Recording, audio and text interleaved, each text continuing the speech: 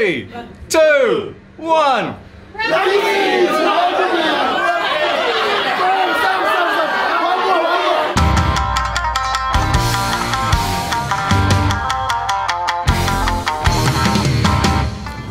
So many really interesting things out here at Nakano Broadway, which is like a shopping complex that stocks loads of brand new but also second-hand collectibles, anime things, superhero things. Fans flock here. It's actually really one of the things to see while you're in Tokyo. And on the topic of superheroes today on Rugby World Cup Daily, we actually got in touch with a few real-life rugby superheroes, almost the size of this guy, and asked them to select their 15, their team of the tournament. Interesting selection choices. Take a look.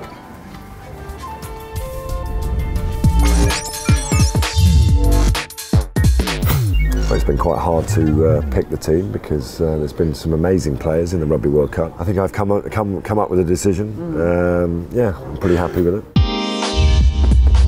Well, I've gone with an Englishman, Mako Vunipola. It's taken him a while to arrive at this tournament, but it was well worth the wait. Having had no match time before the tournament started, he's come in in the biggest games and produced Bongi Bonambi. I mean, anyone who can keep Malcolm Marks on the bench must be doing all right. Carl Sinclair, if nothing else, for his Maori sidestep, for his try, and his celebration for the way he scored as well. Mario Toji, no surprise there. I think he leads the tournament in turnovers, and yeah, he's been magnificent really. So I don't think anyone would argue with that. Franco Mostart, which is quite an unusual selection. He's sort of been in and out of the Springbok team, but I just love his energy. I love the way he comes up with crucial plays at the right time. Tom Curry from England. I think he's been magnificent, given that he's only 21. It's pretty incredible some of the performances that he's put in against guys who have been playing a lot longer than him. Number 7, I've gone with Justin Tipuric. Amazing performances in the opening few games, particularly against Australia. I think he's been Herculean, really. Michael Leach, you know, the guy's a real superstar, incredibly humble. The pressure of captaining the host nation in the World Cup is tough, and he's handled it brilliantly. Number 9, another South African, Faf de Klerk. His influence on the game is unbelievable. It's, you know, every time he plays, he affects the outcome of the game. So you know, and I think the semi-final was kind of, you know, case in point. George Ford, his performances, particularly in the semi-final against New Zealand, was magnificent. Well, I put Owen Farrell at centre. Yeah, it's quite hard not to. I mean, he's a real warrior, isn't he? And you know, he's been magnificent. His performance against Australia was superb. Picked the best haircut in the Rugby World Cup. No, you haven't. But no, I've not picked him for his haircut. I've picked him for the way he's played. Matsushiba on one wing, I think he's been magnificent. Yeah. You know, just incredible. I picked Semi Radradra. I mean, he's sort of centre come wing, but wherever you pick him, he's been magnificent. And then Liam Williams, who was unlucky to not play fullback in the semi-final. Normally you'd expect Bowden Barrett to be there, but still can't get used to him not playing 10. So I'm going to go with Liam Williams. Richie McCaw, read your tweets. Would you ever like to coach the All Blacks one day? Probably not. I think I'd just get too frustrated. You know, when I was a player, I could get out and do something about it. When you're a coach, I think you've got to have a different way of looking at it. But I'd like to coach young kids one day. I'd like to know who the most inspiring, hard-working All Black you've played with in your career. I think one of the guys I was lucky to play with for most of my career was Dan Carter. The amount of work he used to put in to make sure he was right to play on Saturday, you know, meeting everyone around him, made sure they were doing their little bit, and you know, having him direct things out in the field was made it pretty easy as a number 7. Who was the best ever you played with in your career or against? The player I played against that was always a big challenge was the Wallaby George Smith. He was always pretty tough, played regularly throughout a lot of my career. I always enjoyed playing alongside Kieran Reid and Jerome Kaino, and it was a loose forward trio. They were pretty good. Please ask if he'll be ready to suit up in the number 7 jersey if Shag calls him up. I don't think I'd be the right person for that. I'd last about 20 seconds, I reckon, before I got broken these days, so I'm just going to enjoy watching. If you could make 2 changes to any aspect of World Rugby, what would they be? Well, that's a tricky question. One of the things that I get a bit frustrated by, a scrum can eat up a lot of time in the game, so I'd probably, if I was going to change something, would be stop the clock for when awarded a scrum, and then it starts the game once the ball comes in, so you get quite a bit more rugby. What do you think of Faf's hair? Well, he's a back, so he obviously does a bit of time in front of the mirror before he gets out there, and yeah, probably as a forward, we just wish we could do the same. Okay, yeah. You ready?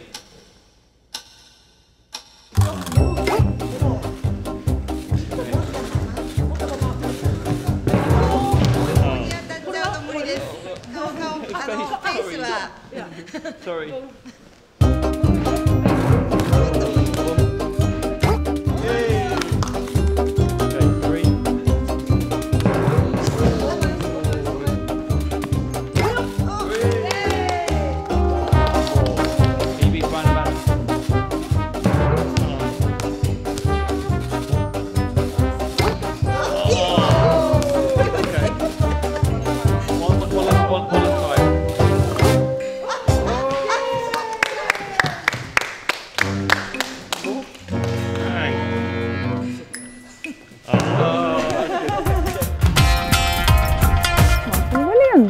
Good afternoon, Alma. Welcome to the show. We had a big golf day planned for today, which was cancelled. Yeah, I heard about this. This is the next best thing, and I was supposed to be playing against John Smith, so... No, you have Elma Smith. I have Elma Smith. It's much better, much better. No offence, Smithy, but this is far more fun.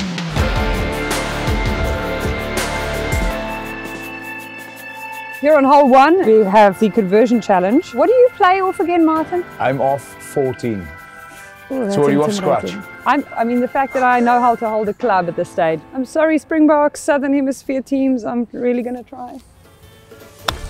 Oh, that's underneath, hey? No, that was over. Was that over? Yeah, that was over. I'll give you that. Oh, finned it. That dip, hey? That was under. Where's a ref or TMO? Oh, that's good.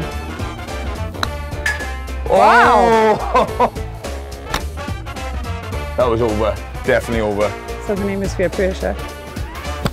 No, that was terrible. Oh. So I've won this one, have I? We are going to kick for touch, and we're going to see who gets closest to the flag. On the inside of the tyre, okay. Yeah. Oh my God. That's the one. That's the one. Look at that. What did that come off? That's beyond the tyre. No. The assistant ref says you're out. That's a good one. That's excellent. Oh, come on. Test judge, come on. Do you know cricket at all? Yeah. I worked on the Cricket World Cup. Do you know Graham Swan? Yeah. He looks exactly like Graham Swan. Oh, nailed it. Oh, it's going in the house.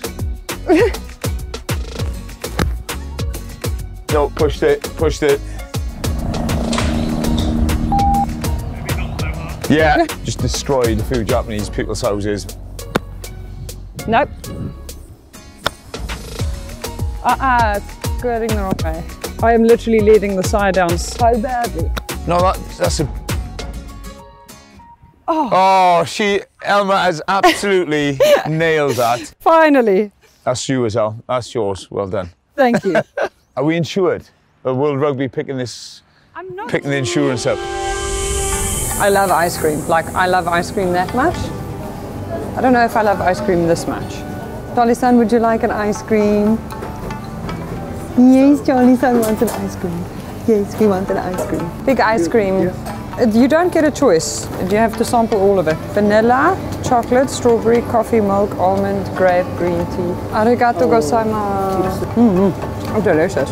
The top bit tastes like yogurt. Definitely strawberry. So now you get brain freeze, everything is frozen out. I think that's banana. I think this might make it faster. The grape's quite nice. I think the blue one is bubblegum. So this is one of the stranger things I've done in the name of Rugby World Cup Daily. I'm only halfway there. Oh, there you are! She was at the rugby! I used to like ice cream a lot. I think it's going to be a while until I have one again. Thank you for watching Rugby World Cup Daily and sticking with me through all of this. We will be back with more Rugby World Cup Daily. Anything else you'd like me to tackle? I say it's Elma 1, 40 centimeters ice cream, no.